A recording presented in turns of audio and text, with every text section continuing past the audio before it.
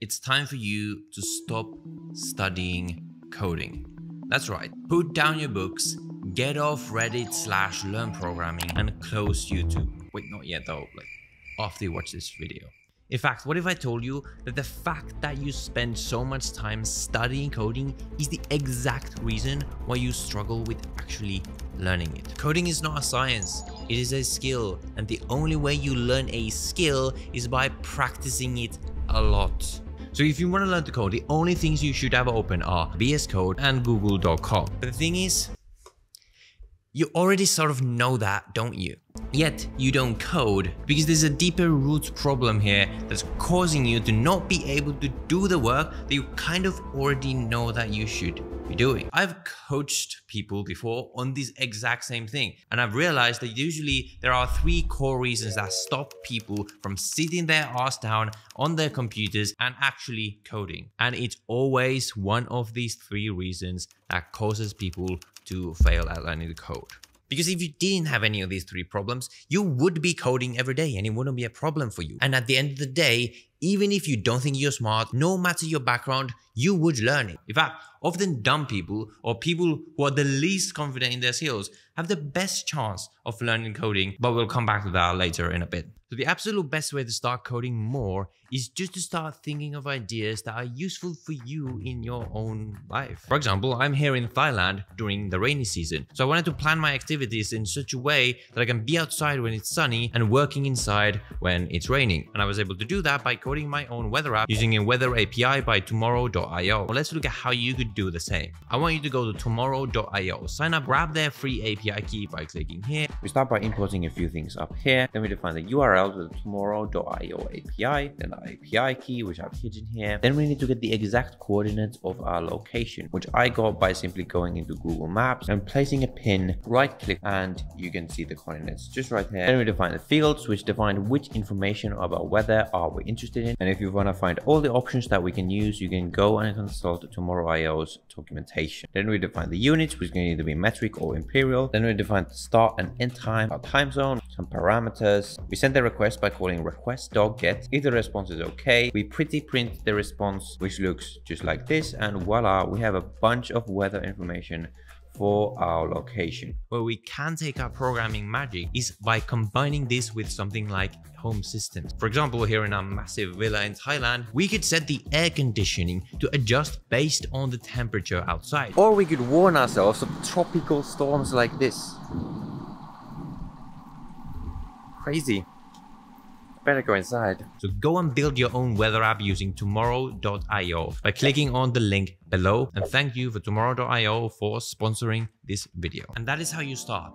You just start with a very simple and humble idea. And then you just start working on it. You don't worry about making something amazing. And most importantly, you don't wait to start when you're ready. Dude, we're currently building an app that is written using Electron.js, a framework I had never heard of when we started. And this app uses a Chrome extension to talk to your browser. I had never built a Chrome extension ever in my life before we started this startup. It's a nightmare, by the way. Don't try that. We style it using Tailwind, and I had never used Tailwind in my life. My point is, every day I start my day with a task and with no idea in the world how to accomplish it, but I just figure it out as I go. I still Google how to center a div every single time. As an engineer, you're not supposed to know what to do, but you are supposed to know how to figure it out. So that's the first core reason you're sitting there watching another dumbass YouTuber for help on how to learn to code instead of actually coding, because you think you need to learn it before you can use it. You don't. Just use it. So now we're almost ready to talk about why it's actually better to be kind of dumb than smart when you're learning to code. But first we need to talk about the second core reason that you cannot sit down to code. And to understand it, we need to talk about how Apple has fooled all of us with their MacBooks. So when you go and buy a new product, like for example a computer, and you watch reviews of all the options out there and you learn, oh, the Dell XPX X317 looks good, and then someone already says, oh, but the graphics aren't quite strong enough to play Fortnite Elite Edition. But oh, also the Asus Raptor FFD XXX looks great too. And this is how Apple has tricked me into buying all of this stuff. If I convince myself to buy a MacBook, it's so much more straightforward to just pick from the 2 to 3 options and just choose the specs rather than from the 200 Windows options. The same phenomenon is what happens to you when you try to start a new coding project. Oh, should I use React and build a front-end portfolio? But wait, then I will miss out on all the back-end job openings, so maybe I should go for full stack instead. But wait, there's someone on Twitter saying Next.js is the next big thing. Or maybe I should use Tomorrow.io's weather API to make a weather app. That's the one that you should pick, by the way. Link down below. You have all of these options, and because coding a project or a full portfolio of project is such a massive time commitment, you are overwhelmed by all the options and you end up choosing nothing. And that's the second reason. You let yourself get overwhelmed as if you're buying a Windows laptop. Now finally, here's why it's actually better to be dumb than to be smart if you want to learn to code. So when a dumb guy starts learning to code, he does something like this. He first learns HTML, CSS and JavaScript. He uses them to build basic websites that are very simple and, well, basic. He doesn't have a clue about how any of these languages work under the hood. He doesn't know how React actually compiles into JavaScript or how context management works until he actually starts needing to know these things. And any smart-ass engineer guy on Twitter would literally be laughing at him. But he has built a website, and as a result, he has gained confidence, and slowly but surely, he starts building up a portfolio. And he actually learns a lot in this process. By contrast, here's what a smart guy does when he starts learning to code. He spends his time learning theory. He learns how hash maps work in theory rather than just building stuff, encountering situations where he needs something like a hash map and then learning it when he actually needs to. He never builds anything, and as a result, he learns less than the dumb guy.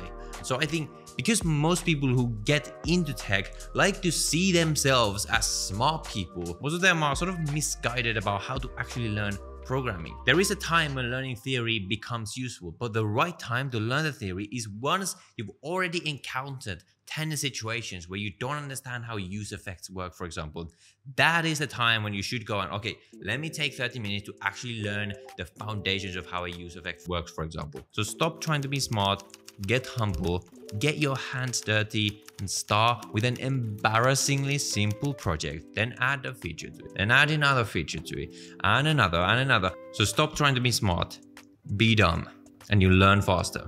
Let me know which of these reasons you can relate to most in the comments down below. If you like this video and you want to hear more about these topics in a bit more precise detail, I think you would enjoy my newsletter, Internet Mate Club. It's completely free. You can sign up. If you want to follow a structured program to actually learn to code, as in the things that you actually need, and then how to actually turn these skills into a full-time job as a software engineer, I do also have my paid program down below. And if you're feeling lost with learning to code, I just want you to know that it's okay. I was there too. Even after you get over these 3 core reasons, you're still prone to make lots of mistakes when you're a beginner. Here in this video, I share the biggest mistakes that I made that I really don't want you to make. So I highly recommend you go watch this video next if you're feeling stuck, because I think it's really gonna help you.